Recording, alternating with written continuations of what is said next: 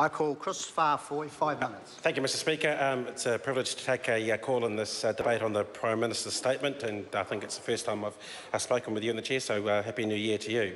Mr Speaker, it's always dangerous to quote oneself, but recent events have led me to look at some of the first words I uttered during my maiden speech in this House.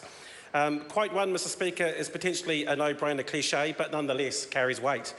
And that was, I said that I know that education is a game changer. Quote two, Mr Speaker, was much more forward-looking. And I said, we want our children to have the education and opportunities to succeed in jobs we haven't even dreamt of yet.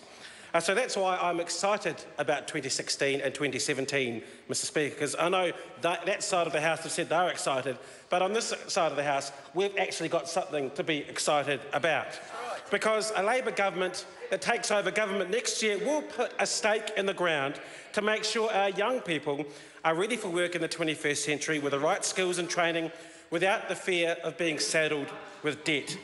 Because our Working Futures policy announced a fortnight ago by Andrew Little will ensure that all Kiwis will have the chance of living the Kiwi dream, to support their families to live in their own home in a safe community, and I think that's something that most Kiwis want.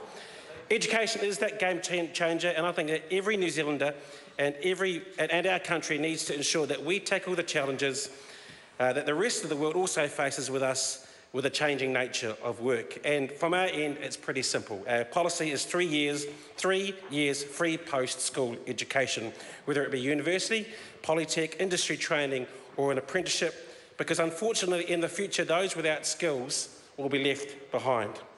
And the nature of work is changing rapidly, and our education system must keep up with it if we want to seize the opportunities for the future.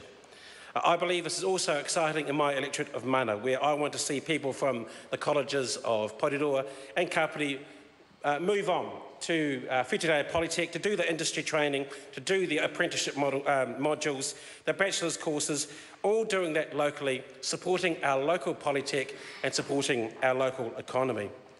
Free tertiary education will allow families who have seen tertiary study as too expensive or didn't want to be burdened with debt to change the course of their lives for the better. And it will give them higher skills, to have higher incomes and seek out loftier opportunities. And I think that's something that most families want for themselves. Mr Speaker, I am biased. So please don't just take my word for it. Because I put this policy on Facebook, and I'd like to quote from one local, Kylie Welch, who said the following on my Facebook site: "My daughter is about to start 3 years at Massey University in Palmy, and I hope to help her pay for a lot of it. I don't like the idea of her starting her adult life in debt, but wouldn't it be a wonderful world to have her education paid for during those first 3 years?" Kylie finished off with a pretty simple statement: "I'm keen." Now imagine if we could do that for Kylie and her daughter. Her daughter would study for 3 years for free, and that money that Kylie was going to invest in her daughter's education would go into the local economy, would go into paying off her mortgage, and I don't see a downside for that at all. But what about this changing nature of work that we've been speaking about, Mr Speaker? It's a reality that we have to address. I think it's the New Zealand Institute for Economic Research says that in the future 46% of the jobs that exist now will be gone because of automation. And it's not just those manual jobs, Mr Speaker, it's the likes of accountants who are also worried about the future of their work. It's a challenge that we know that we have to challenge, and it's a challenge that that side of the government completely ignores.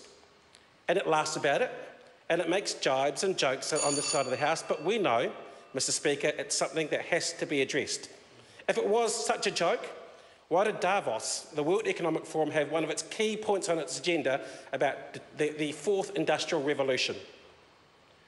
Is it such a joke now that we've got the foresight to look forward 10, 15 years and say half of the jobs that exist now may not exist? And if you want to retrain, our government will help you do that so you can continue to live that Kiwi dream, so you can support your families. It's not a joke to us, it's real. But every time that side of the House discusses this issue, they think it's a big joke. It's not a joke, it's reality, and it's going to hit us hard soon if we don't start doing something about it. So that's why our Working Futures policy is built for the future, and that's why this side of the House has something to be excited about as we head into the next election.